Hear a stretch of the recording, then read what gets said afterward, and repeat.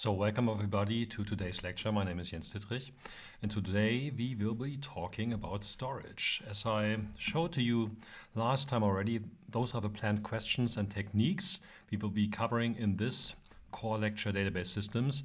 And today's topic will be how to move big or small or whatever data through a computer system. So we have the following learning objectives. So we basically look at storage, the storage hierarchy, including specific hardware that is available in the storage hierarchy. I'll talk a little bit about replication, caching, buffering, and read and write strategies that are available. For questions, again, let me remind you, we have this Frag Jetzt tool available. So maybe you scan it with your smartphone. There's a moderated chat, and my tutor-in-chief, Christian Schön, is sitting in the background, and he will be pushing those questions to me, and then every now and then I will be answering those questions. Okay, with that, let's start. So what is storage all about and the storage hierarchy? So this is the dream you have, basically. Yeah, that's how storage should look like. Basically, you have a little card, yeah, basically it doesn't take any space. You have whatever, 42 yottabytes, that's 10 to the power of 24 bytes. You have a read performance of 800 zettabytes, maybe like nothing. Whatever you read, all your data is just like bam, bam, bam. There's no delay whatsoever for reading data, and the same holds for writing the data.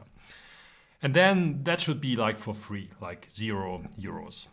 Well, that's a dream, of course. Reality is more something like that. Well, you can get like a terabyte on these SD cards. Read performance, if it's a very good one, maybe around 1 gigabyte. Write performance, also for a very good one, maybe around 500 megabytes. And the price maybe €200. So it depends a lot on the performance characteristics, not only the size. Yeah? So many of those SD cards vary in price because, for instance, the write performance differs a lot. Yeah? But that's basically what you have. So memory is not unlimited, and the performance of memory is not unlimited. And that's a major observation when looking at memory. So basically, here's again in text what we would like to have. So that's the properties: unlimited capacity, instant random access. So no matter where, so which address on that device I'm addressing, it should be instant, without any delay.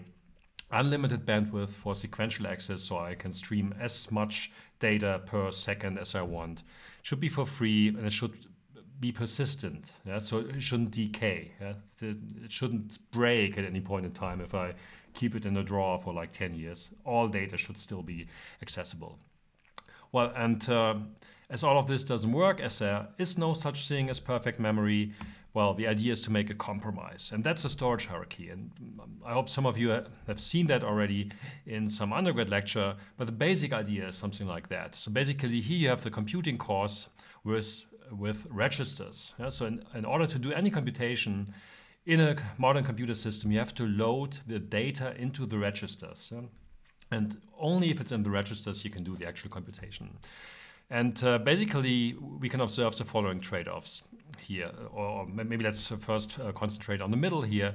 And what you see here is you have different layers, memory layers, that have different properties. So here you see L1, L2, L3. Those are three different types of caches you can observe in many computer systems. So some systems also have an L4 cache. Then you have what we call main memory. That's typically DRAM. And then you have some persistent device. It could be a hard disk or an SSD, a flash drive. We will go into that in more detail. But the basic trade-off, the basic idea here is that you have much smaller, faster memories closer to the actual computing core, to the CPU. So actually, those memories are very expensive per byte, and you try to have only small memories of that, and you place them very close to the CPU, and the further you go out, the cheaper the memory becomes and the bigger the memory becomes. So you have a fast and expensive L1 cache close to the CPU. This L2 is a little slower, a little bigger, bigger. The further you go out, the bigger it gets, the slower it gets. And that's a compromise. Which is called the storage hierarchy. But that compromise turns out to be very, very successful and very, it's a sweet spot when you look at the price and the performance at the same time. And you have to look at price and performance at the same time, because you can't get the perfect performance. That would be infeasible in terms of money. It's not possible. Yeah, and here some typical access times are depicted. Those change every year. There are some new numbers you could put in, but the basic distances or timings are still preserved. And what you see is basically when fetching data from a register, that's like one cycle in the CPU, but the further the data is away, the longer it takes to get the data into the registers.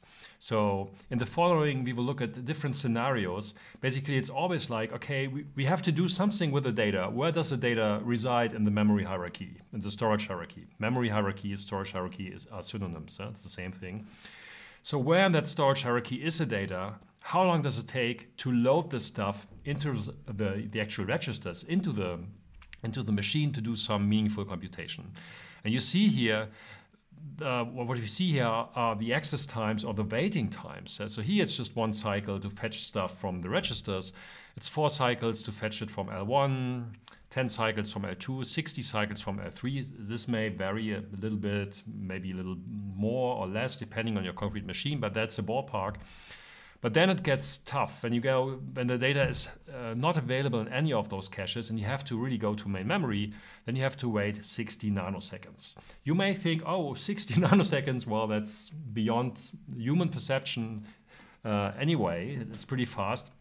But that's just for one access. And if you have millions and billions of accesses in a machine, in a computer program, those latencies, those access times may assemble pretty quickly. It may slow down your machine. And it gets really pretty wild and a problem when the data is only available on hard disk, on an SSD drive.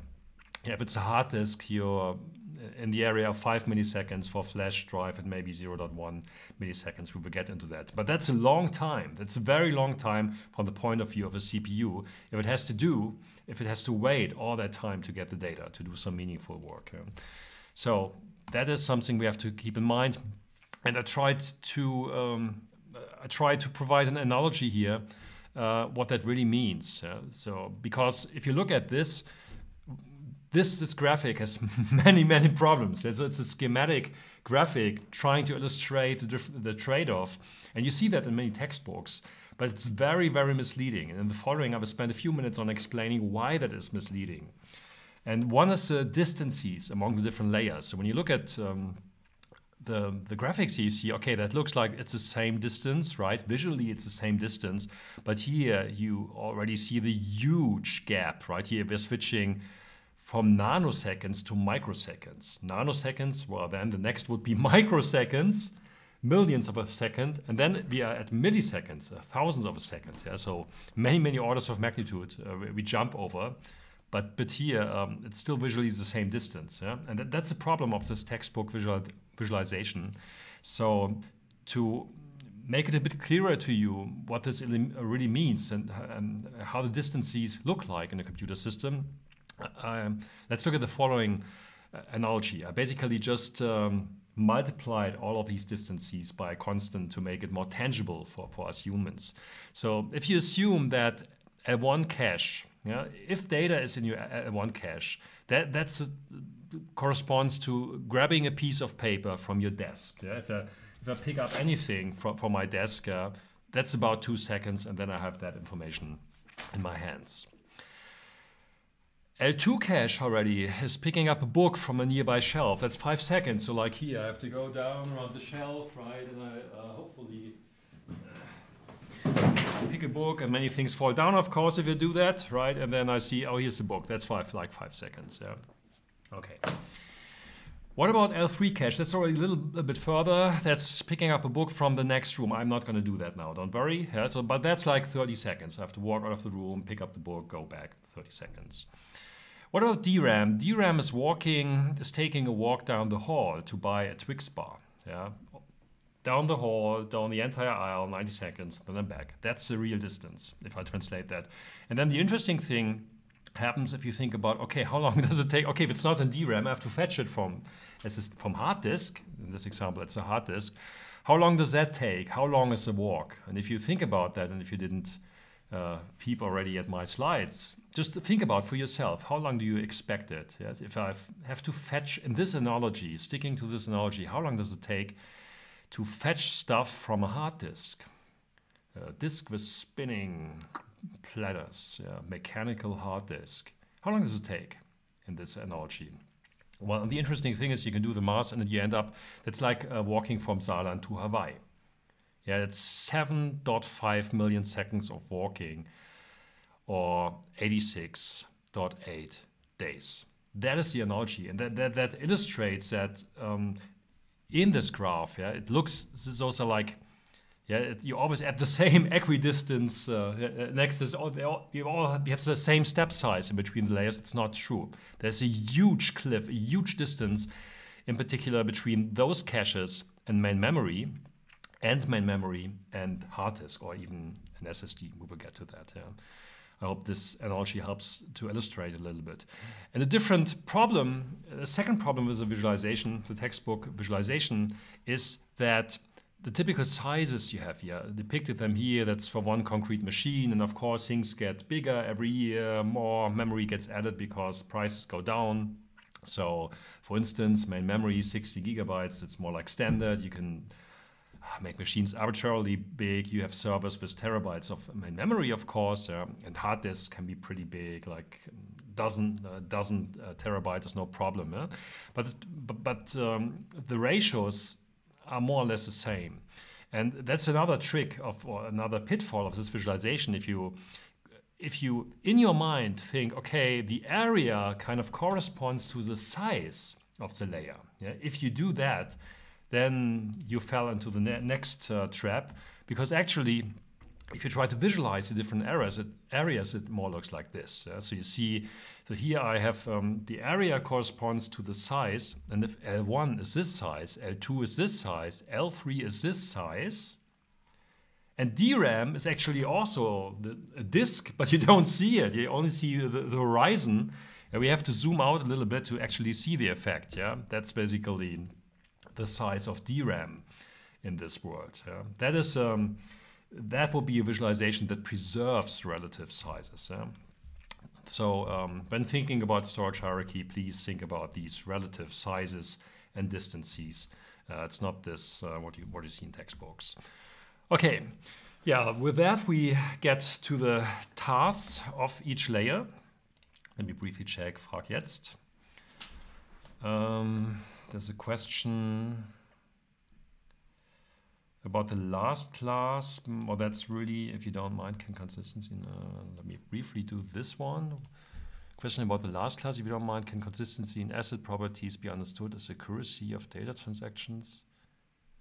No. Consistency has a pretty clear definition. We have that in our undergrad, or look it up in the textbooks. That's I don't think it's relevant to what we do here. Sorry.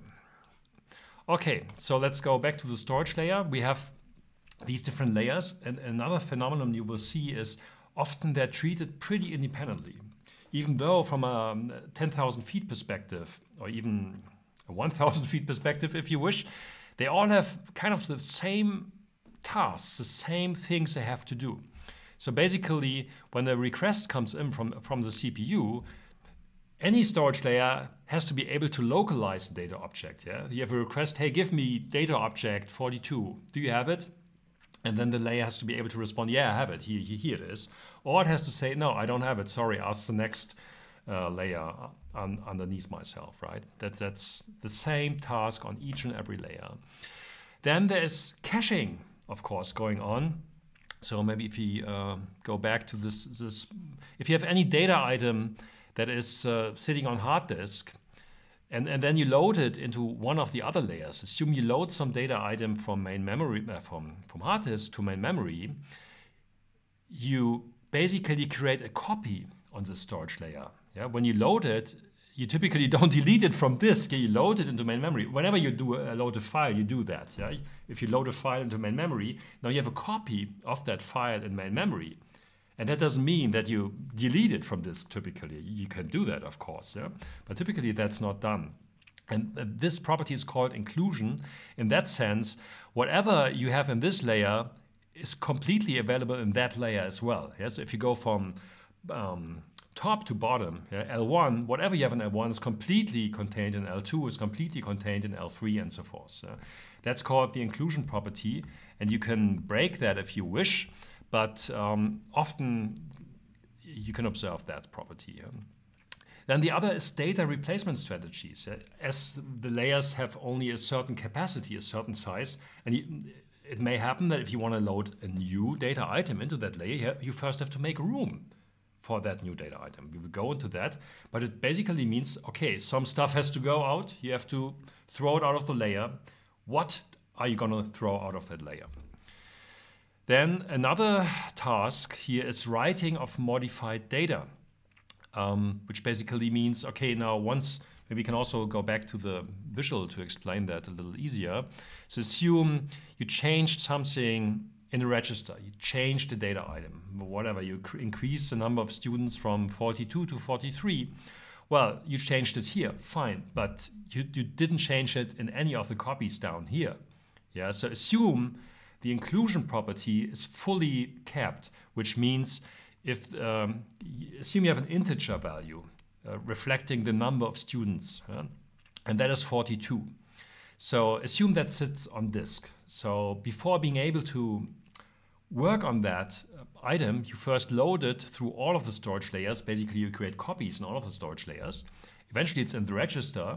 You modify it, increase it to 43, and then, well, you have to push it back. You have to push it down the storage hierarchy. And the question is, when do you do that? Yeah, there are many strategies you can do.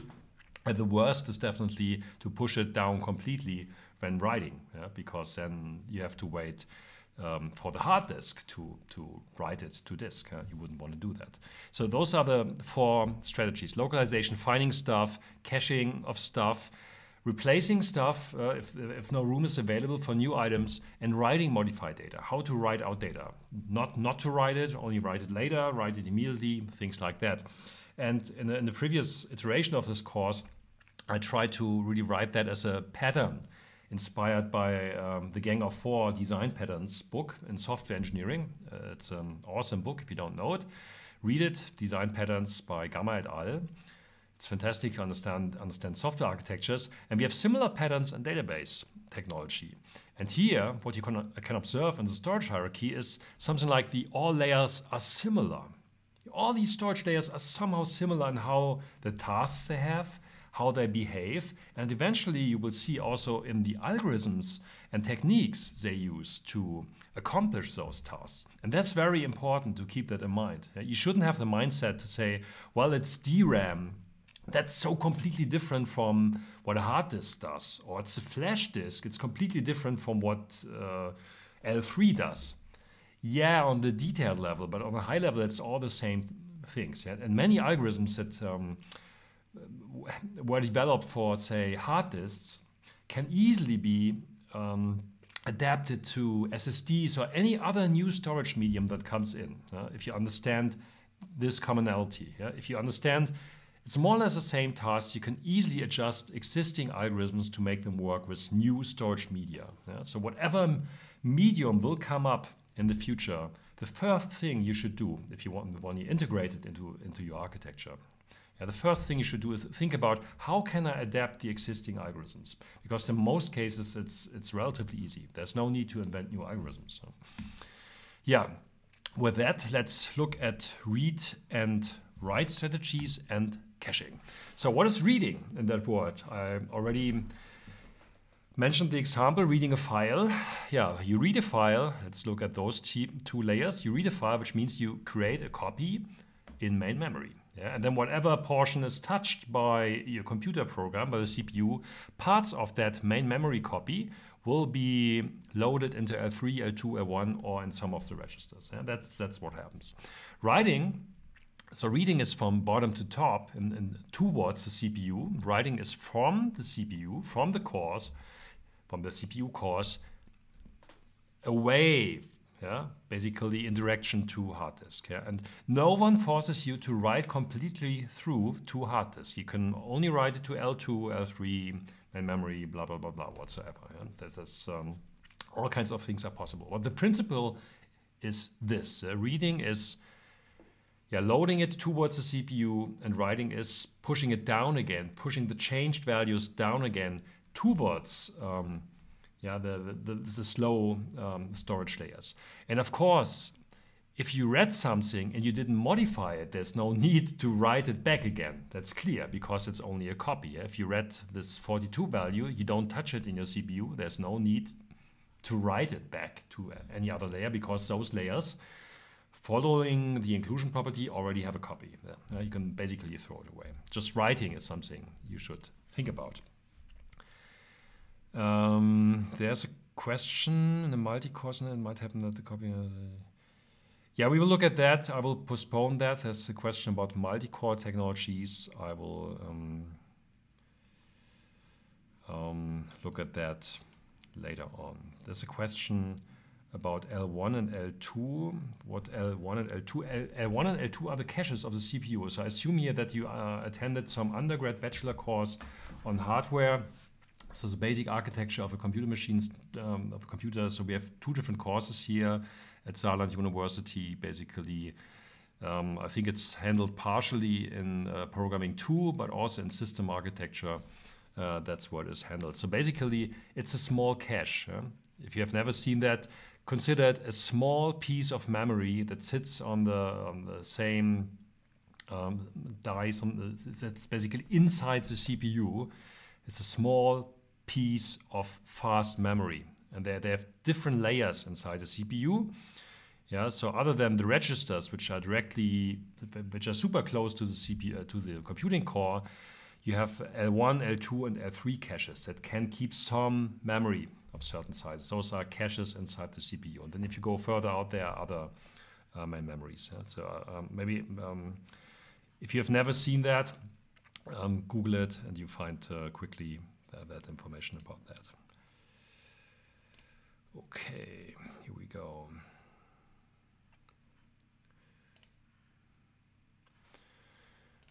All right, so back to writing and reading data. So a couple of important things here to note. So this looks uniform, kind of. There are important differences, because all this area here from main memory to the CPU, you don't have to worry about. That's all managed by the machine, by the operating system. You don't have to worry about that. Yeah. Whether stuff gets loaded into L3, L2, L1 or whatever, you don't have to do that actively in the CPU architecture. In the GPU architecture, on a graphics card, that's a bit different. There you have also, that's possible to load data actively into some of the caches. Here that's not. In the CPU, you typically don't do that. So here's a boundary you can identify. From main memory up to core, everything is handled transparently and automatically by your hardware. But then there's a gap. So when you load stuff into main memory, you typically do that actively, like loading a file. And in the database system, how loading actually works is through a software component that's called the database buffer. So the database buffer will load certain pieces of data from flash and hard disk and put that data into main memory. Yeah, and certain actions have to be performed. We will go into detail, but basically that's a software component handling that. Operating systems can do similar things, but here we're talking about database systems. Okay, and what a database system does is it has a couple of methods. And maybe before going into that, in the following, I will always assume that the data we handle on a hard disk or on an SSD on this medium is paginated, which means it's broken into chunks of a certain size that has historic reasons, but it's also still the unit of access you have on certain devices. For instance, on a hard disk, you can't just read a single byte. You always read a multiple of a so-called hard disk page or sector, typically 512 bytes or something larger. So typically, we will be talking about pages in this course. And a page is something like 4 kilobytes of data or 8 kilobytes of data. You can define that in many systems, but it's not just a single byte. Well, it's basically a page of information. Historically, the page of information was inspired by like pages, text pages. Yeah? A text page has a certain capacity for characters, for bytes, if you wish. Yeah? And that was set to a certain amount. And that's the unit of transfer we will be talking about in this course. Yeah? So the database buffer's job is to load and unload pages of data in between main memory and hard disk. And then from main memory, again, everything is transparent. So basically, once the system understands that some data is missing, it will eventually ask the database buffer, and the database buffer is responsible for loading stuff. Okay, so let's look at that. So this database buffer has a couple of methods that are important to understand. So basically by PX, I mean a reference to a particular page. So if you develop a system, you will have unique page IDs. Each page has an ID, a unique address that you can use to refer to that page. And that's meant here when I say get PX. So basically, that could be like get page 42. And then the database system must be able to retrieve that page from the underlying storage layer. So basically, this returns a reference, on other words, a pointer in your software to that page, to the data that resides on that page. Fix means that the page may not be evicted anymore. Eviction means you remove it from the database buffer. So if you call get and then fix on page 42, no other operation is allowed to remove that page from the database buffer. Again, it sits here, yeah? So that you will load the page, you will fix the page, and then it sits there. And once it sits there, the database system and the programs that run the database system can operate on that page. But for that, you have to fix the page. And once you're done working on that page, you will unfix it, which signals to the database buffer, oh yeah, now you're allowed to remove that page if you want. You don't have to, but I don't need it anymore, so you can remove it if you want. This is a predicate telling you whether a specific page is already available on the buffer. So you can basically check for page 42 if it's already there. And then the important thing, and we will get to that in a moment, is the choose page method. That chooses a page to evict and returns a reference to the page. So again, assume the situation, the database buffer is full, it needs to load a new page because someone said get page 7. But there is no room available here. Everything is already loaded with stuff. In that situation, you have to get rid of one of the pages to make room for the new page 7 to load. And, well, how does that work? Let's look at that.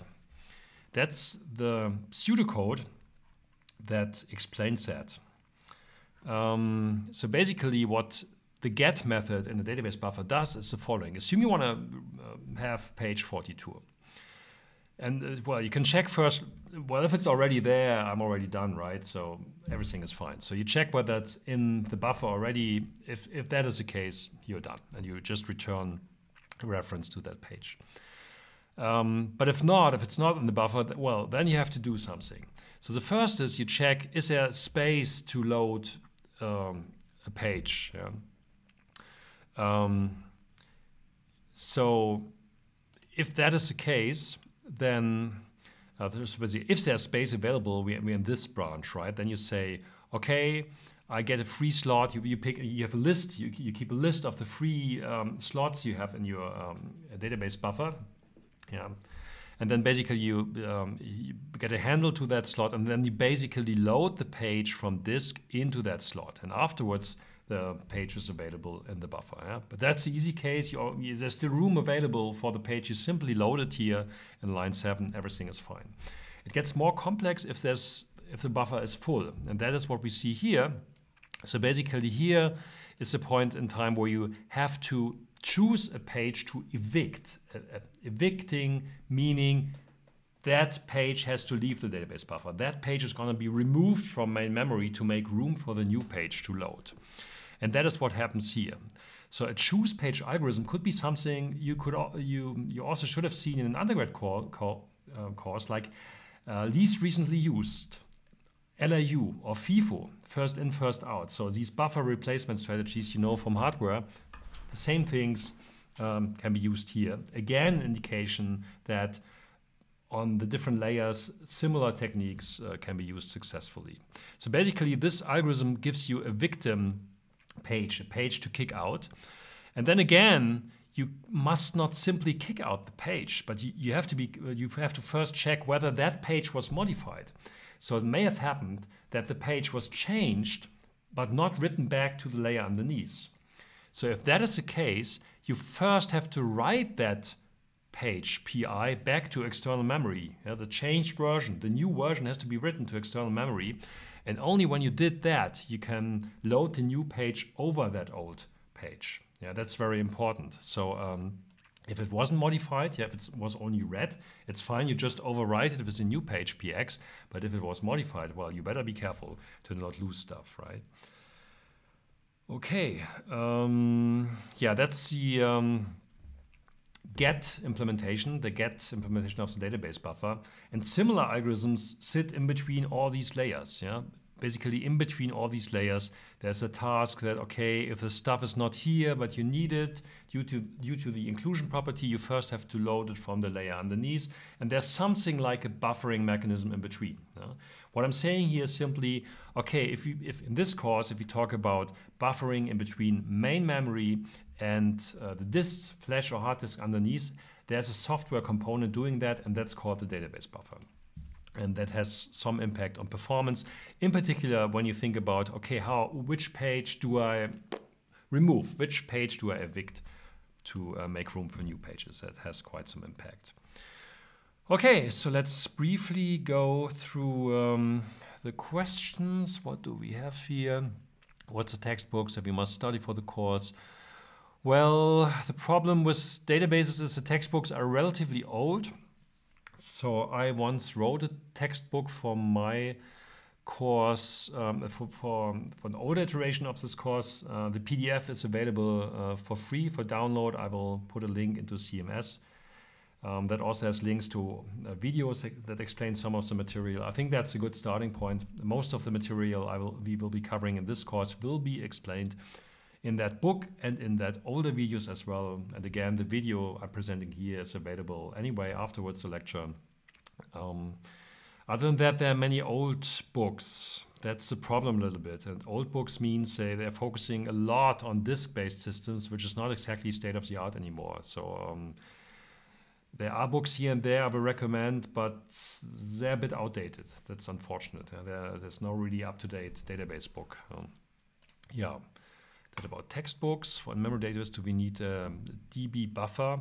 Not really, that's a good question. So we will get into that multiple times. So basically, modern systems, what they do is, let's go back to this one, say main memories are often so big that you can load all the memory in, that you can load all the data in main memory anyway. At no point in time, you need to load stuff from disk to main memory because main memory is so big. Yeah? You can basically when starting up your database, you load everything from disk, and then whatever comes in, it's already in main memory. Yeah, but then you have writes. So think about that. What happens if you write data, if you modify data, it sits in main memory, and you have a power failure. Boom! All modifications, all writes are gone. So even in the main memory system, you must at some point write data to a persistent medium. Otherwise, you are really in trouble if anything goes wrong. That can be a power failure. It can be flooding in your data center. It can be whatever, destruction of hardware or software. You're really in trouble if anything goes wrong. So even in a main memory system, it's kind of a misleading term. Those systems have to write out at least a protocol, a log, as we call it, of the changes. And we will go to that later on. It's an important question, and it's often overlooked. So if you modify data, you have to also write something here. That's very important. Good question. Is the default page state fixed or unfixed in the database buffer?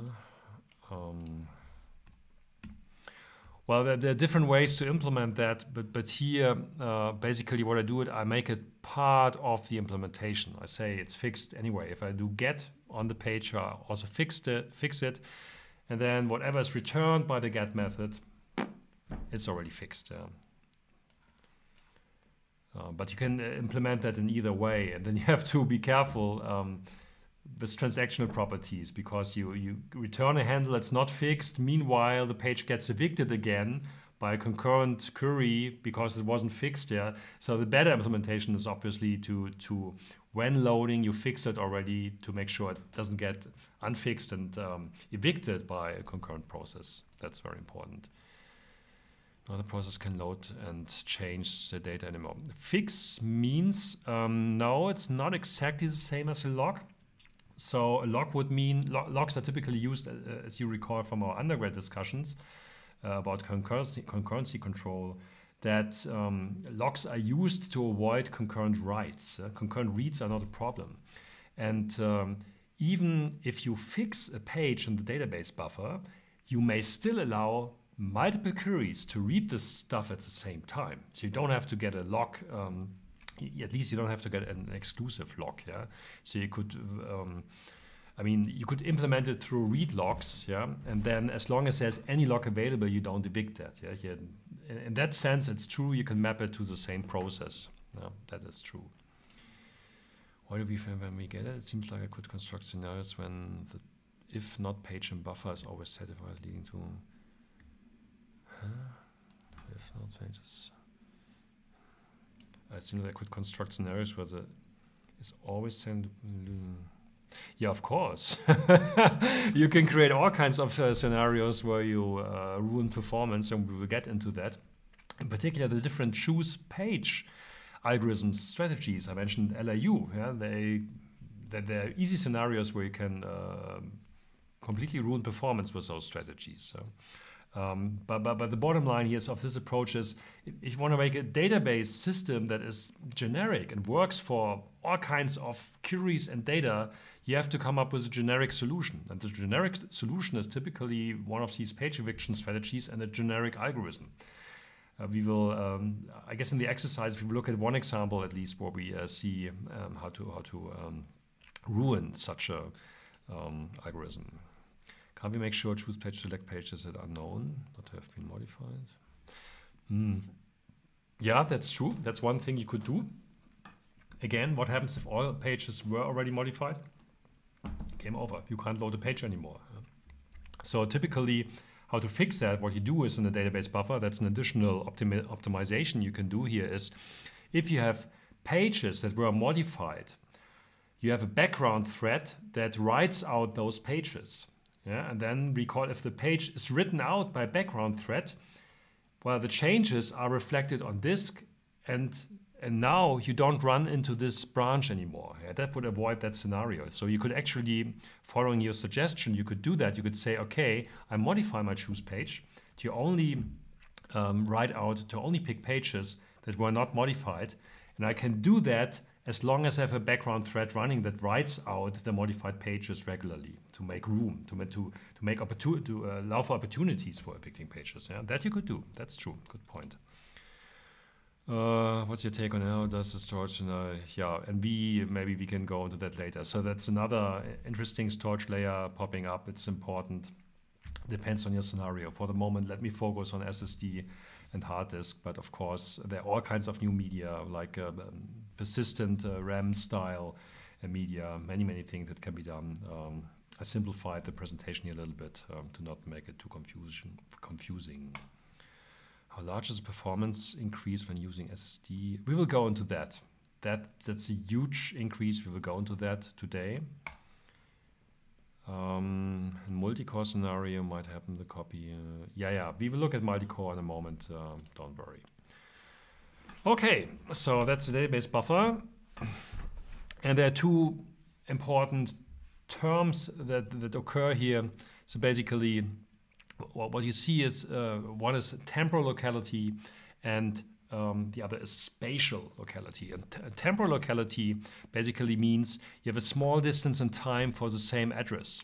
So basically, how you could view the database buffer is it gets requests from the system. Hey, give me page 42, page 7, page 8, page 9, page 42, and so forth.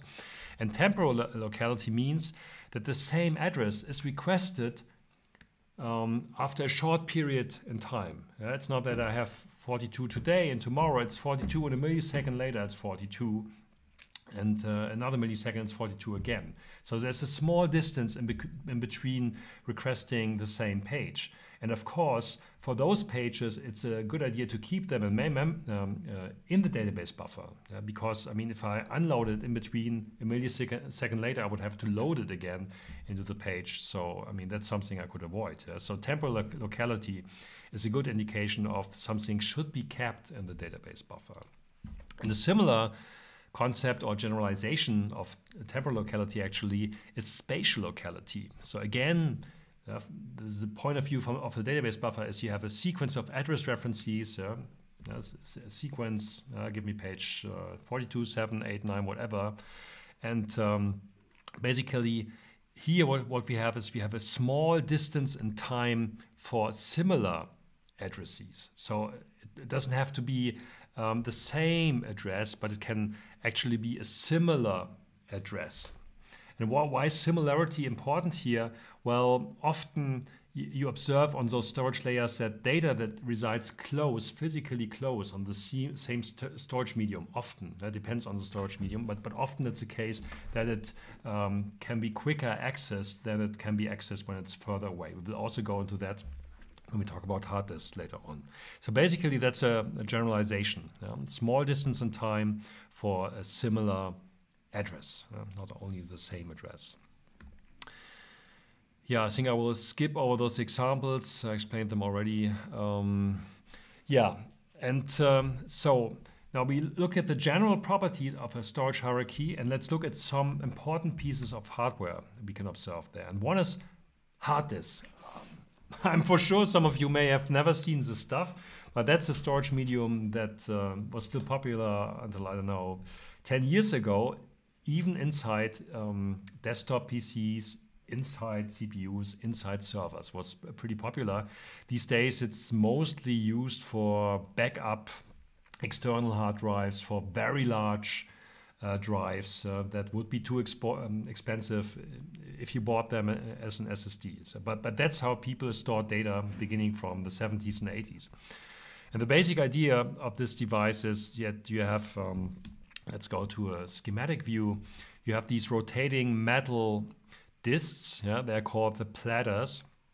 They sit on the spindle and that rotates pretty fast, a couple of thousand rotations per minute. And then basically you have disk heads that can magnetize or demagnetize a certain position.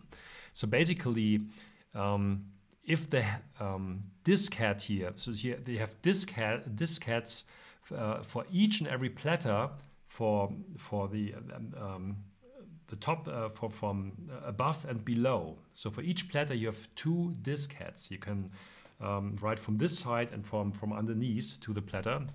So this means in this scenario where we have 5 platters, we have 10 different surfaces to write to. So we have 10 different disk heads. I'm sorry. Okay, and how this device works, basically go back to this image, is these platters rotate and then you can position this array of disk heads on a certain position, and that position is called the cylinder. So for one platter you would call it a track, basically the circle that is defined by the stuff that's directly under this disk arm, the head. So here basically this has that is a disk arm, and those are the heads. The heads are used for magnetizing and demagnetizing a certain position. And if it's in a certain position and a certain angle, of course, it defines this circular track, a virtual track. It's not a real track in the sense, it's a virtual track defined by the angle of the arm. And at all times you can only write or read from or to one of the heads. You can't write to all of the 10 surfaces concurrently. You can't write to multiple. You only can write to one of those surfaces. And that's basically how it works. So whenever you want to read some data, what happens is, if you have a random address, a random piece of information you want to read from that disk, you first have to position this disk arm. It first has to do this movement to the right track. Yeah, then you have to actually enable the right disk head. That also takes a fraction of a time. Then you have to do fine-tuning, because for some of the tracks, there may be a little bit to the left and to the right. There's a lot of machinery going on, but only then, well, you would think so, you would be available, but then think about the rotation. Yeah? So the rotation means, well, maybe now you're on the right position, you're on the right virtual track, but it's on the opposite side of the disk. Yeah? Assume you positioned it to this position here, and you want to, so you're now in the right angle, the right position, but the stuff you want to read is here, right? Then you still have to wait till that position is available under the disk head. This phenomenon is called rotational delay. So you have to wait this moment till the platters rotate under your disk head, and only then you're available to read or write data, whatever you want to do. Yeah.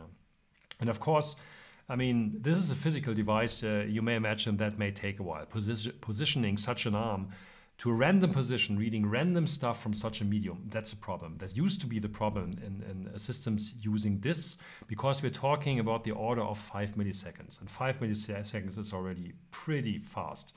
So a cheap, like backup hard disk you will buy these days, it's more on the order of 10 milliseconds or even slower. And that's just an average number. So it depends on how far you move the arm. If it's just an adjacent track here, it's much quicker, it's 1 millisecond. But if you do the full round from the innermost track to the outermost track, that may take forever, right?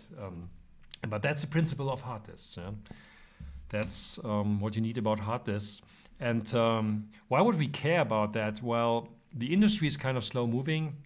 So it's still used in many legacy systems. Major database products are still disk-based. Many of the systems were developed for disk-based access. That was the idea. So for instance, Postgres or major flagship products in database markets. Still many of those systems are in use. And they're super cheap. Yeah, you can still buy the stuff if you have large amounts of data to store. Well, you could do it on an SSD, of course, but if it's really large and you're running out of money, maybe you take a hard disk. Maybe that's fine, right? So in particular, for very large data sets, that's still something you may consider. Yeah, and the important ratio we need to be looking at, and I explained it already in the graphic, is that is this positioning time. That's the arm movement. That's also called the seek time. Seek to a specific position. Yeah, and that's the time to position your arm. The rotational delay, yeah, the time it takes till the right position becomes available. And then the actual transfer time. So really to read the stuff from that rotating platter. That's the cost of a random access. And if you look at the cost of a sequential access, what you do here is, well, you first also have to go to the right position, then you wait for the rotational delay, you do you have to transfer the stuff, that's fine. But then what may happen is, assume you're exhausted reading an entire track here. You read the entire track. So what's next? Yeah, so assume a large file you want to read or write from disk. And how it happens is typically, so you read the entire track from one surface, from one diskette, from one surface of one platter. Then you switch to the next diskette on the same cylinder. So you don't move the disk arm, you just switch heads.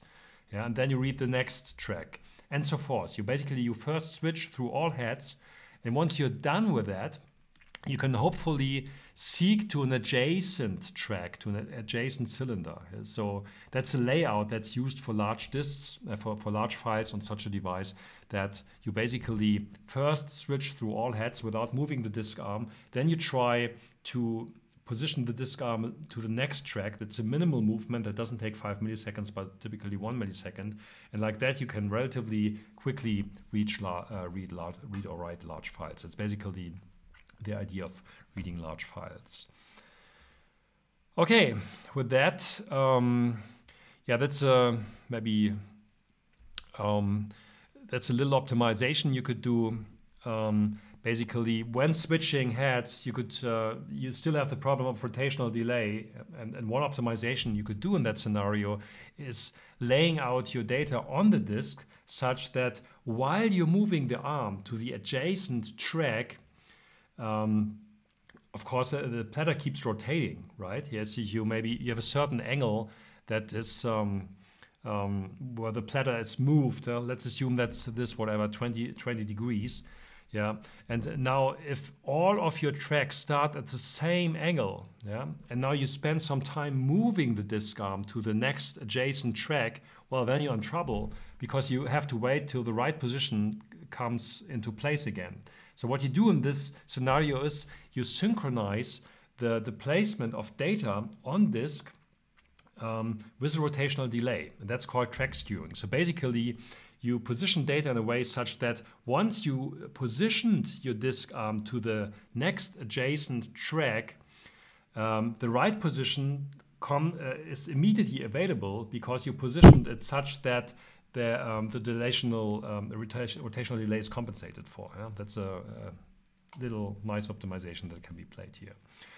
The important thing, and that's what I'm trying to show you with this graph and the following experiment we will be doing after the break, is there are huge differences in performance evolution over the years. And this is 50 years of evolution. So even in 1970, there that super big hard disks.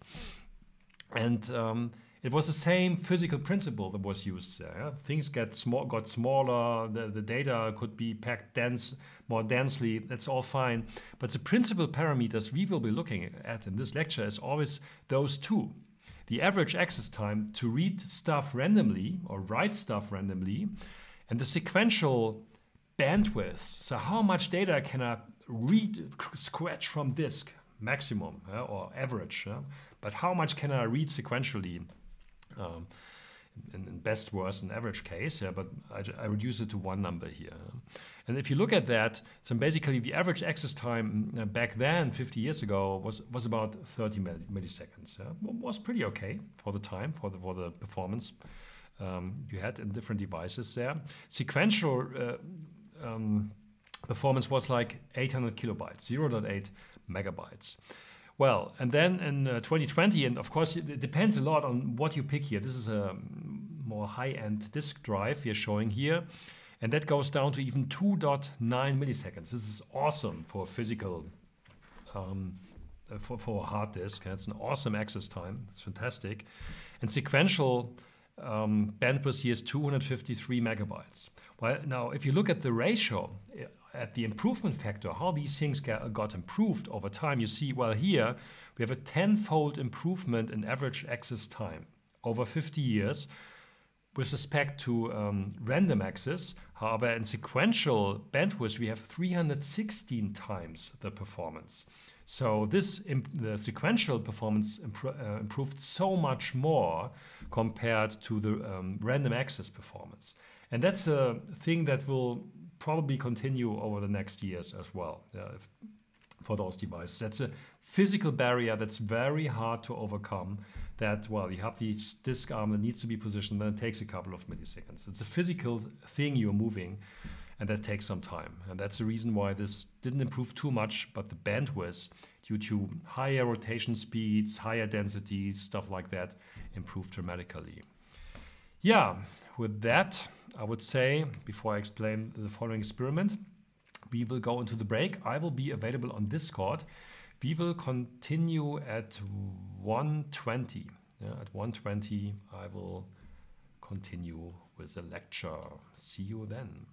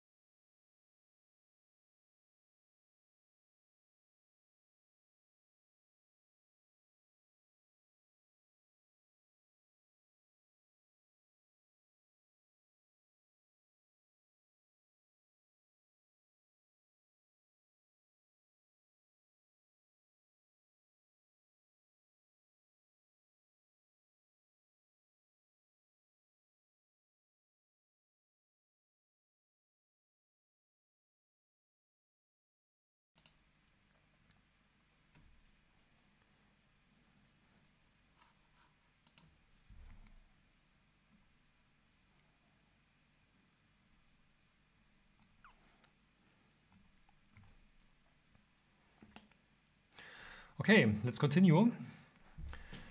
So we looked at the different properties of the devices over like 50 years. And we've seen that random access doesn't get too much bigger and it's not too much better, but sequential access gets so much better. And with that, you can do a little experiment. Assume the following experiment where you want to read 1,000 blocks of 8 kilobytes each from different devices. So basically the costs for that, you can measure it, but you can also calculate it. Basically now, as we have cost formulas, if you know, hey, you have an average access time to get to one specific block, and then you have the time you needed to read that block from disk times 1,000. So it's really a worst case scenario where you assume it's always the average access time. This can be faster, in particular if it's on the same cylinder, if it's adjacent cylinders. But that's basically a simple math, back of the envelope calculation you could do. In contrast to that, the sequential read of 1,000 blocks and the situation that those blocks are luckily positioned one after another. So basically you just have the initial average access time to position your disk arm, and then it's just about reading the stuff at full bandwidth. That's the time. Well, we can do that calculation for the two devices, and then basically we end up with these numbers. So here you see that, if you do that experiment on this device, it takes about 40 seconds if read randomly. Here it takes about 3 seconds. Yeah, so it improved by a factor 13.8. Whereas you did a sequential read here, it was about 10 seconds, so it's 10,000 milliseconds. And now it's 34 milliseconds because the sequential bandwidth is enormous on this device. So basically an improvement of factor 302. Yeah, so this improved. So here, and that's the interesting number here, the ratio of improvement when switching from random reads to sequential reads on this old device was a factor 4. Yeah, you improved by a factor 4, whereas if you do it here, you improve by a factor 327. So much earlier. So the newer the device, the earlier it will pay off to do sequential reads rather than random accesses. Yeah? So on many of those devices and many of the algorithms try to avoid random reads at all costs, try to group random reads into bigger blocks and play all kinds of tricks to just don't do random access on a hard disk. That's a big part of the game. Okay, so here's a little graphic just to show you. I picked it from that URL underneath here. It's on the slides anyway, so if you're interested, take a look. Basically, that's the evolution of the 2 parameters for some enterprise disks, and you see we were still like in the tens of megabytes in the 90s, and then that went up to something like 200 something megabytes per second. Little difference with respect to read and write, but basically the same performance. So. And then when you look at the latency, so that's the random access time. So many different terms typically used for the same thing, but latency means the time. So that latency is typically the entire thing, the positioning of the arm and reading, scratching this block from disk. So depending on how you define it, but the major bottleneck here is anyway positioning the disk arm. And then you see that's times we had. So some devices even go down to 1 millisecond. That's insane. That's really great. So there was a long time when we were in this space, and some larger devices now, some other devices in that space.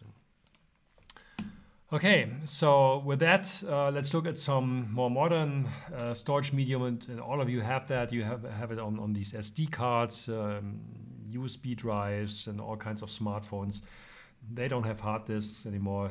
Assume your smartphone had a little hard disk that would eat up a lot of energy, and maybe once you throw your smartphone on the floor, it's not only that your screen is broken, but maybe the hard disk as well. So a hard disk with mechanical parts is not so robust when you throw it on the floor, right? That breaks much easier than a solid state disk. A solid state disk is also persistent medium, but it doesn't have moving parts. There are different types of technology. But the basic properties that are important for us here is it's non-volatile. So non-volatile meaning you switch off the power, still everything is there. That's the same property with hard disk. Non-volatile, if you switch off the power, everything is still available on those platters, in contrast to DRAM. Yeah, if you switch off, if you cut off the power supply of DRAM, everything is gone. That's it. And that's called non-volatile memory. So it's robust, it has no moving parts. And the important number is this one. It's about 100 times faster with respect to random access. Yeah? Again, mileage may vary. It depends a lot on the concrete devices. But from an architectural point of view, from a database architect, that's an important number. 2 orders of magnitude better random access, that's something. That's something that gives you a lot. Plus, what most of these devices allow you to do is parallel access. You can have multiple streams of random accesses concurrently and they still have awesome performance.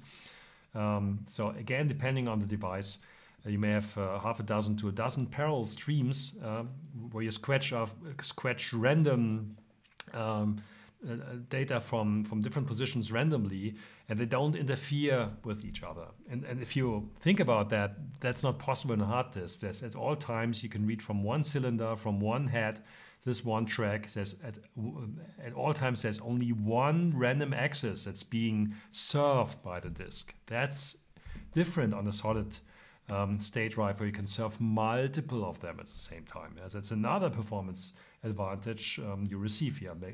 It's a huge game changer in those devices. Well, and yeah, here's the comparison of the major properties you have to keep in mind. So here the random access again can be up down to 1-2 milliseconds for the super expensive devices, or 10-15 for the cheap ones. But here we are in this ballpark, so smaller than 0.1 milliseconds. And sequential access is also a huge difference. So as for hard disk drives, we had about 200 megabytes per second. Here it can be several gigabytes per second. So it's a huge difference. We don't have parallel access, as mentioned before. We have parallel access. And the price, again, that's some average, may change and changes quickly, gets cheaper like every day almost. But there's an order of magnitude difference at least in those prices. Again, performance parameters change the price tag dramatically, but that's basically a rule of thumb. Yeah, you can keep in mind. Yeah, there's already a question about RAID. Where I haven't even talked about that. Come on, students, right? Ask stuff about things I presented already. Someone asking about RAID 0.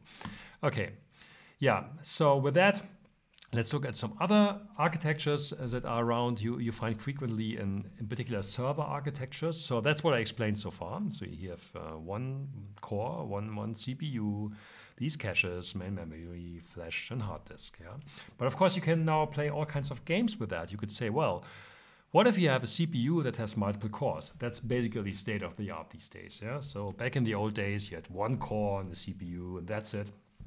I'm not sure whether you can even you can still buy this stuff anymore, maybe for portable devices. But in any laptop, any desktop PC, any server anyway, you have a situation like that.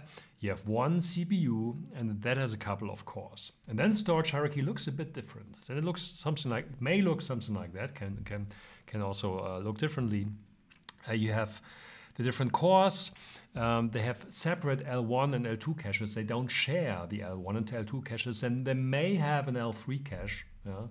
Some architectures also have individual L3 caches and then a shared L4 cache. That's another architecture that's possible.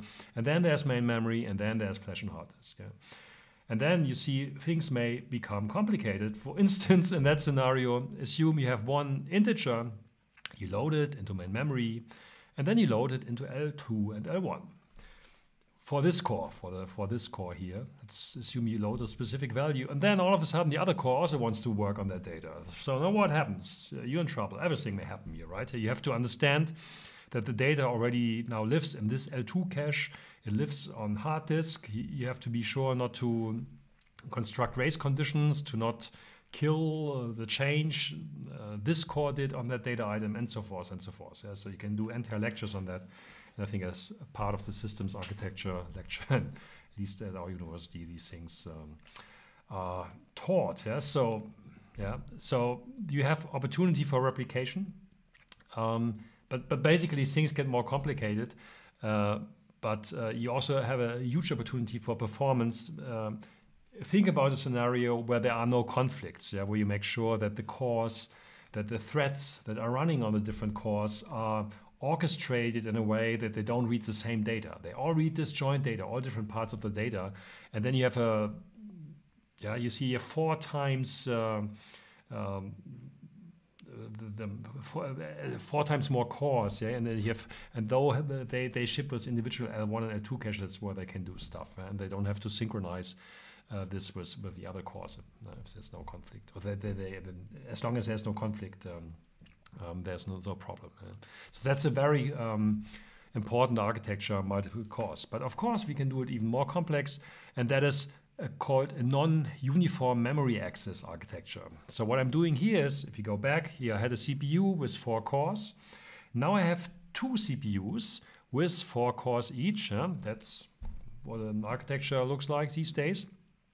And then attached to each of the CPUs is main memory. So here you see what used to be a single storage layer, a single main memory storage layer, is now split into 2 parts. And on the board, that means that this is attached kind of to this CPU. This is attached to this CPU.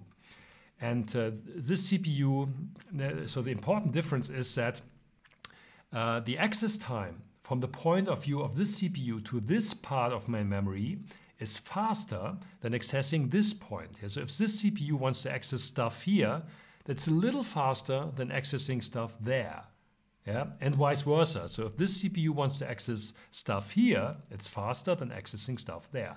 That's called non-uniform memory access. Non-uniform saying, it's not the same access time anymore, right? If I only have one layer as here, it's always more or less the same access time. There's no major difference you can observe. But if you do an architecture like that, you want to factor this stuff in. And that's basically non-uniform memory access architecture, also pretty popular in database systems. And of course, there are other tricks you can play.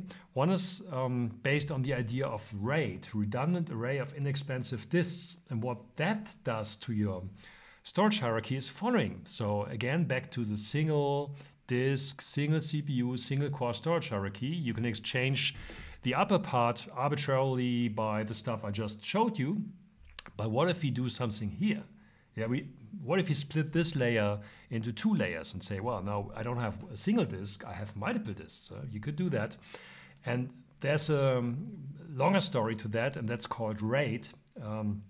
That is proposed by Patterson et al. From Berkeley, and has become pretty popular in database systems, but in general, computer systems. Many systems that handle data use this stuff. And so in the following, I will go through different RAID levels. So what is a RAID level? A RAID level defines how I make use of multiple disks. So as shown in the picture before, now I have 2 disks. I can do the same game with SSDs, no difference, or whatever storage medium. You can even play the game with DRAM if you want, right? But here we focus on hard disks visually, but the same technique applies to all storage medium. So, and the idea here is I have blocks of data. Again, recall a block of data in my world is 4 kilobytes of stuff. So I have 4 kilobytes of data here, and I call that block 1. And so there's block 2, 3, 4, 5, 6, 7, 8. So basically, if you have a file consisting of 8 blocks of data, 8 blocks of 4 kilobytes each, then how you make use of those 2 disks in RAID 0 is the following. The first block is positioned on this disk, the second block on that disk, the third on that. So the strategy, you may know how it's called round robin. You basically distribute data round robin over the different disks. Well, and that it has pros and cons. So it definitely increases the sequential and random read and write performance. Now assume you need to read the entire file. The entire file consisting of 8 blocks. So what can you do? You can read from those 2 disks concurrently. You can read those 4 blocks and those 4 blocks concurrently. You don't have to first read this and then read that. No need for that. You can read it concurrently and double the performance. And of course, this also works for more than 2 disks. You can basically use an arbitrary number. You can use 10 disks or 20 or 100, whatever. And basically that's a performance advantage you then observe, yeah? Times the number of disks you use for that, unless there's another bottleneck, yeah? that is forbidding to transfer as much data to your CPU. But that's a different story. So for the moment, this is a great way to improve performance. And the same happens for random accesses, of course. If you have a random access here and a random access there, no one forces you to first do the random access here, then wait for the result and then do the random access there. You can send them concurrently, well, and then you get 2 random accesses for the price of 1, right? And that's a big advantage of this approach, of course. So it basically reduces the load that you observe on each of the disks. And you can use as many disks as you want. So that's a very popular thing, RAID 0. Well, that's an extreme way of making use of these disks. Another thing that you can do is RAID 1, RAID level 1. And what you do here is, so you don't distribute the data over the different disks, but you say all disks have the same data. So here you say block 1 is here, block 1 is there, block 2, 2, 3, 3, 3. And if I wanted to store all the 8 blocks for my file, well, then I should also depict block 5, 6, 7, 8, yeah? Because this is only depicting blocks 1, 2, 4. Yeah? But bottom line is all disks have the same data. And what you increase by that is, I mean, now assume you want to read an entire file. Well, you have the same performance as of 1 disk. But if you have multiple requests coming in, yeah? Different, say, SQL queries that need to be computed and touch different parts of the data. It could be that one disk is serving that request, the other disk is serving that other request. So they retrieve different portions of the data. That's one thing you could do. Or what you could do is, of course, if you want to read all of the file, you can still share the load in that sense that you say, okay, the first half, let's say the first 2 blocks I read from this disk while concurrently reading the blocks B3 and B4 from that disk. Yeah? So you still have the speed up here in terms of reading speed. However, you don't have that with respect to writes. And that's a huge difference to RAID 0 if we go back. So here, if you write any block, so if you have multiple blocks that need to be written, so each block only has to be written to 1 disk. In contrast, in RAID 1, if you touch any of the blocks, all of the disks have to write that block. So that can become a bottleneck. Yeah? If you have 10 disks and you change block 3, you better write it back to all of the 10 disks. And that's something that's not so beneficial in this approach. So, yeah, and then well, that's the performance aspect, but the other aspect that's important when discussing RAID levels here is, now what happens in these scenarios if you lose one of the disks? Not in the lose, oh, where is it? Oh, I lost it, somehow is it in that drawer or the other one? No, if you have a hardware failure. So disks may break.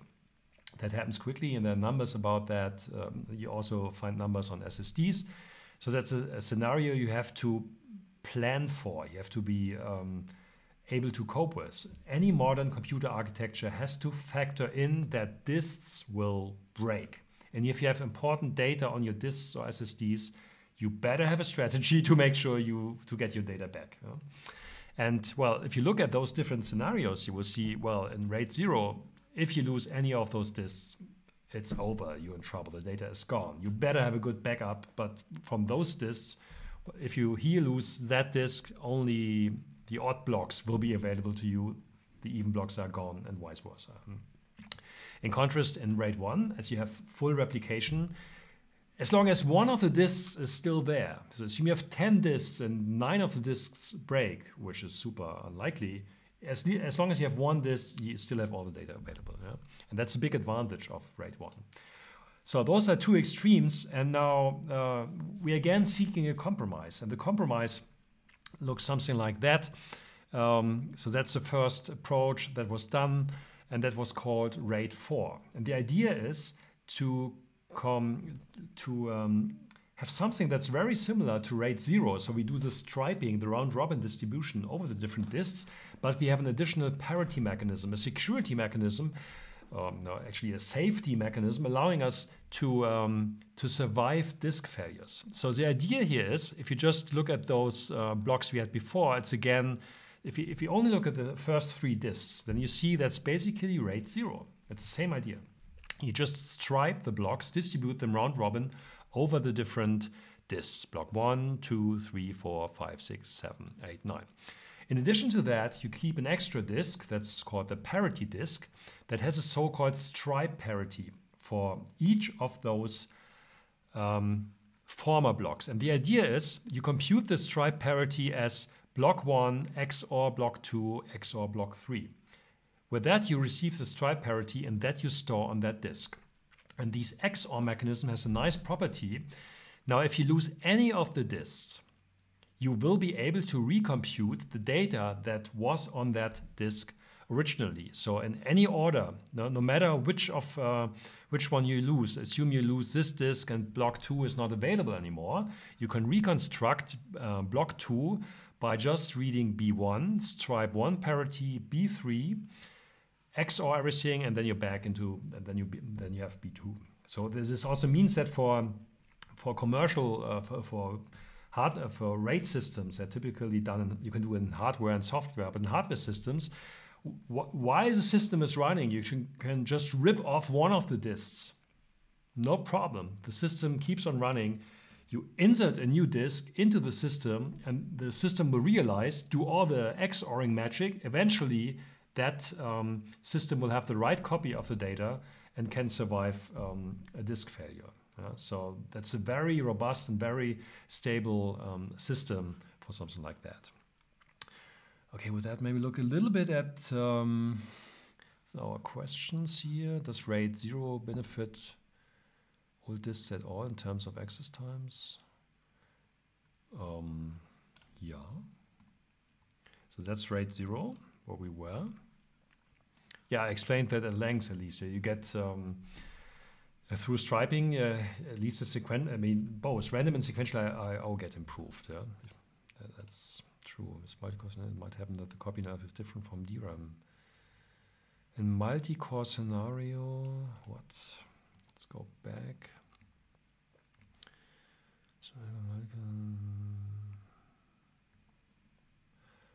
Well, not in this visualization, because I mean, it depends again on how much you implement the inclusion, and how much you stick to the inclusion property, and how the system architecture organizes the L3. But if it's inclusion property, so whatever is here in the L1 and L2 also has to be there, then L3 is a synchronization point. If you break up L3 into different layers, well, then you have synchronization issues again.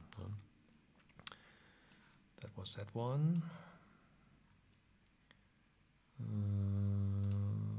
Is NUMA used across data centers?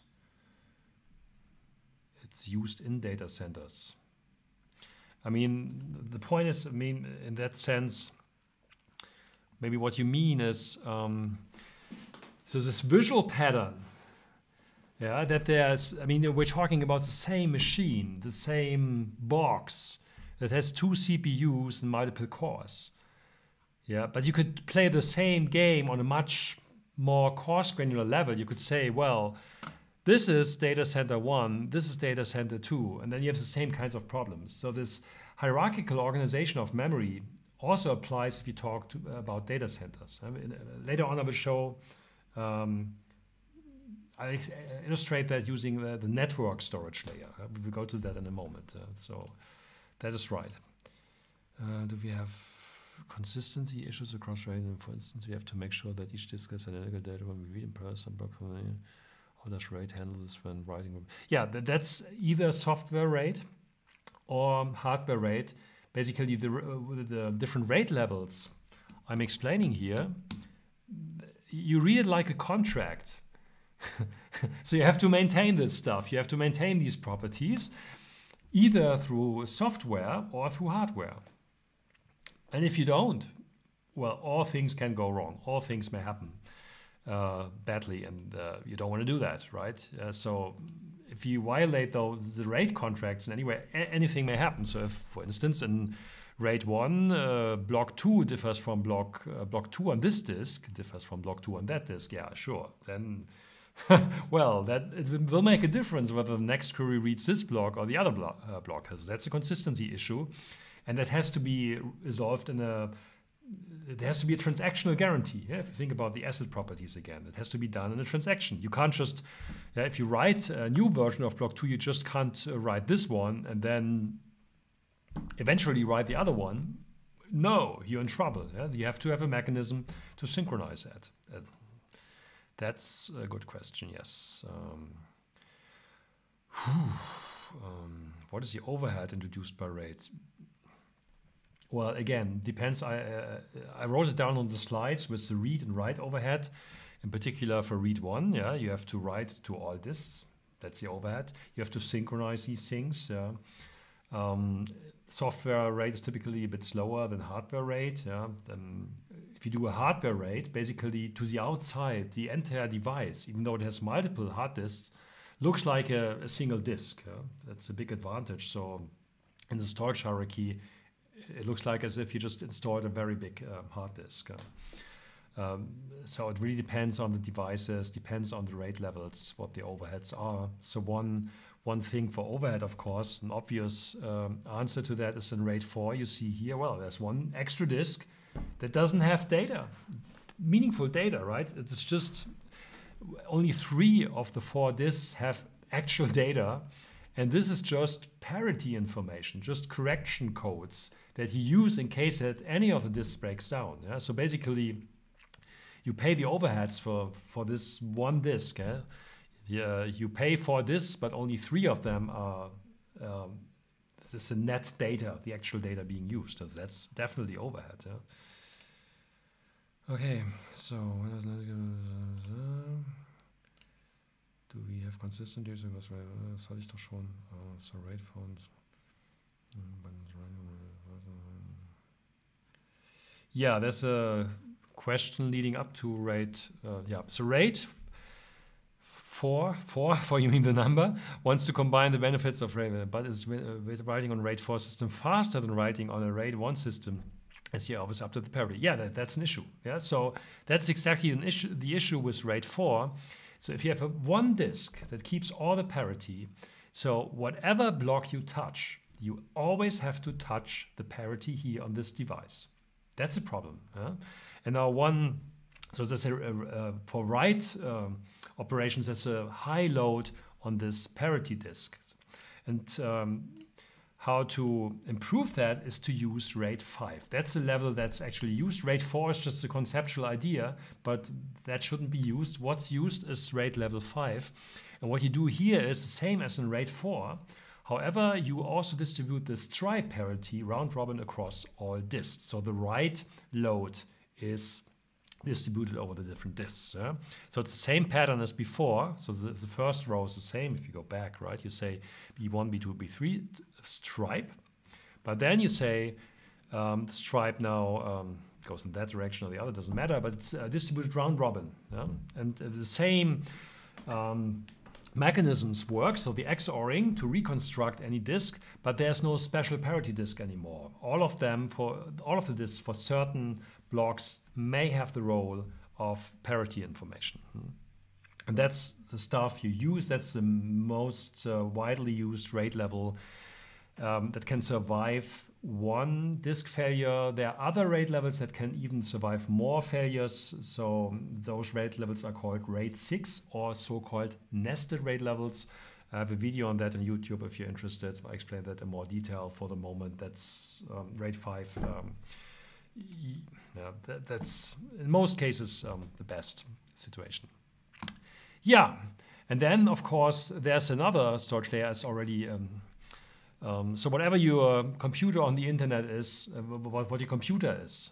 So in terms of, we have some sort of storage hierarchy. We have some of the layers are split hard disk layers, split memory, NUMA, multi-core, whatever is in that purple box here, well, there's still more storage layers, and those storage layers are servers on the internet. Yeah? So you could also treat them as any other layer in the storage hierarchy. Recall again what I told you in the beginning. They have very similar properties. So why model them with special models, with special algorithms? It's kind of the same algorithms and the same techniques will apply. But in particular, when it comes to caching, buffering stuff locally on specific devices. So the further you go out, so assume a situation, you have a server in Frankfurt, a server in Iceland, and a server in the US. And of course, getting data from the US takes longer than from Iceland than it takes from Frankfurt, when you sit in Saarbrücken at least. And those are also layers you can model and attach to this storage hierarchy. So there's no difference. Okay, so the summary for today, what I wanted to show you is the properties of storage hierarchy impacts data efficiency. And by data efficiency, I mean that, as I told you last week already, when you talk about database systems, the CPU is sometimes the problem, but much more often it's getting the data into the CPU in order to be able to do meaningful stuff. And that's what I mean by data efficiency. I want to organize my data. I want to organize my hardware in ways that data can be loaded very quickly. And one part of the story is the storage hierarchy, that we looked at this week. Another part of the story is so-called data layouts. Oh, excuse me. So we looked at the storage hierarchy and the hardware properties. And I told you that there are very similar tasks across all layers, from L1 to servers on the internet. It's basically the same stuff. Yeah? So we have read strategies. What to read when? When should I read stuff from a layer underneath? When should I read it into my memory and cache it? Yeah?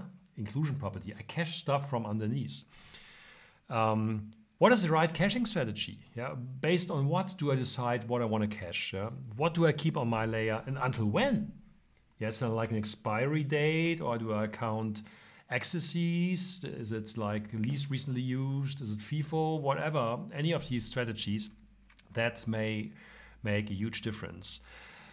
How do I do the caching? Is it hardware or software? I told you that from the CPU to main memory, that's basically, you don't have to worry about that. Hardware is doing all of that for you, plus the operating system helps with that. But yeah, once you try to get data into main memory from disk or from SSD, well, there's some software mechanism, and that software mechanism in a database is called the database buffer, and that has to make decisions. And then there are write strategies. As one of you pointed out, well, if it's a main memory database system, I don't have to write. Well, you do. If you change something in your main memory system and you want to make it persistent, even then there's a write strategy. And it's important to understand, well, when do I write? Yeah? If you write every time you change something in your register, then you always will pay the price of waiting for the slowest storage layer underneath. You don't want to do that. Yeah? You want to have something better, something where you only write eventually and don't bring down the performance of your write operations. Yeah? We will look at concrete algorithms in the course of this lecture. Yeah, one of the most important things is this random and sequential I/O trade-off. We will look at that multiple times again in this lecture. It's really important to have that in mind, that there's such a huge difference for certain devices, whether you do random access or whether you do sequential accesses. And I showed you these split layers. Yeah? So NUMA is an example for splitting up a layer. The memory, main memory, the DRAM is split. Yeah? And then you have different access times all of a sudden. RAID is an idea for splitting this disk layer, hard disk or flash, into multiple devices. And even on the network, of course, if you look for, and here, of course, on this level, it's not just the server in Frankfurt. There are all kinds of servers that have the same distance to myself in this case. Yeah? So there would be a huge graph of servers here. That's already a split storage layer. Yeah, with that's it for today. And now let's look at the questions you have. In RAID 1, do we need to write multiple times and that would decrease the performance? Let's go to RAID 1. So the question is, Do we need to write multiple times? And then, yeah, of course. Whenever you change anything here, if any data on the blocks, I mean, because this block should represent the same information, right? It's just on the disk level that you say, okay, I stored multiple times on these different devices. But from the user perspective, who's reading and writing those blocks, it should always be the same information, which implies when reading, you have the choice. You can read it from this disk or the other disk. But when writing, sorry, you have to write it to all of the copies. Otherwise, you may really be in trouble. Or you have a different mechanism to make sure that eventually these two copies have the same information. A longer story.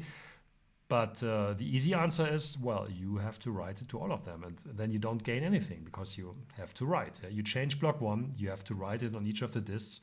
And then basically the write performance is similar to having it only on one disk. Yeah? There's no advantage. Yeah, with respect to writing, there's no performance improvement. With respect to reading, there is a huge performance improvement. Yeah. Move marker. I'm always confused here a little bit. What the heck? I know I have to go back.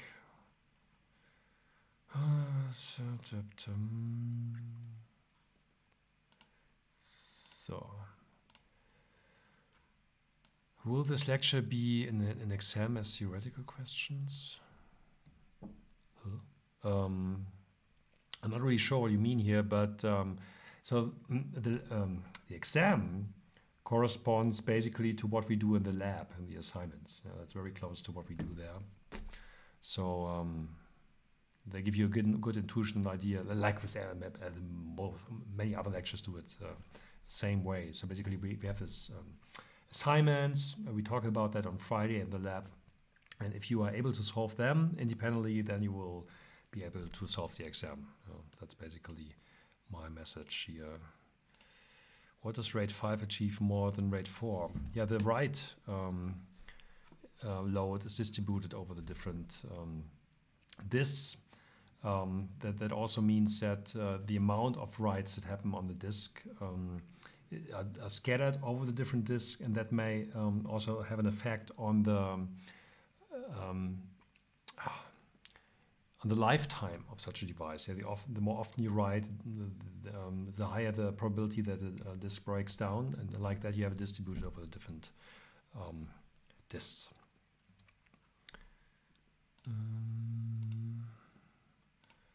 Is random access time the reason for defragmenting this? Defragmenting is a different story. I would like to postpone that because we will look at that next week probably, or the week afterwards. I will say a little bit about that. I'd like to postpone that. How does storage management differ across different devices like computer? That's a short question that has, I mean, all kinds of differences depending on how the operating system is implemented, the type of storage medium that's used. Database systems do it differently, many differences. We just look at the general threads here and the techniques that are known to work well. How to protect the forced disk in RAID 4? How to protect the forced disk? I'm not sure what you mean by protect here. Again, this is more like a theoretical level in the sense, don't use it, use RAID 5. And so you don't want to. So basically, again, so what you see here is that whenever you change a block, it's two disks that have to be touched for writing. Yeah.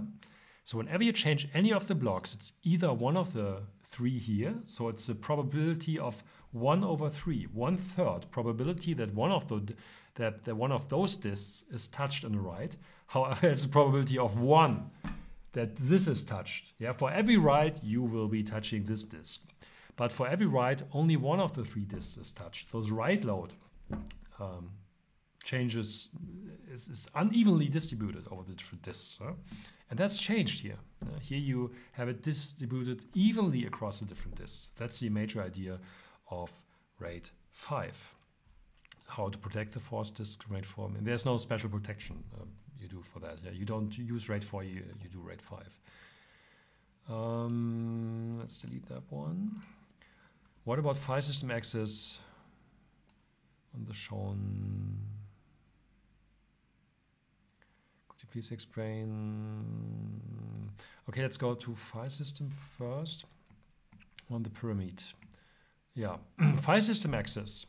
If you access a file system, that means that part of the data that resides on disk gets copied into main memory. Yeah? So you have some portion here, a couple of pages that sit on your disk or flash drive or hard disk, whatever. So I mostly use disk. When I say disk, I may either mean flash or hard disk. Yeah? An alternative could be that you have two different layers. I mean, there are many arguments for saying, okay, I depict a flash layer. That's one layer of my storage, and then there's another disk layer, hard disk layer underneath. That's another way of doing that. I just simplify that into one layer here. So if you do a file system access, in terms of reading, you copy stuff here into main memory. Yeah, you do a copy, at least parts of the file have to be copied into main memory. Often all of the file is read into main memory, copied into main memory. If you change anything, like with your Word document, let's say, you change anything, then you change it in main memory. Eventually you save it. What does save mean? You push it down again to disk. Yeah? So overwrite the old version with the stuff you have in main memory. That's loading and saving data in that regard. That was that question. Delete question. Are you sure? Yes. Could you please explain parity? So the idea of parity is simply like, this is a block of data. Yeah, this is 4 kilobytes. So all these block sets say 4 kilobytes, so any multiple of bytes. Yeah? You can do that with a single byte. Yeah?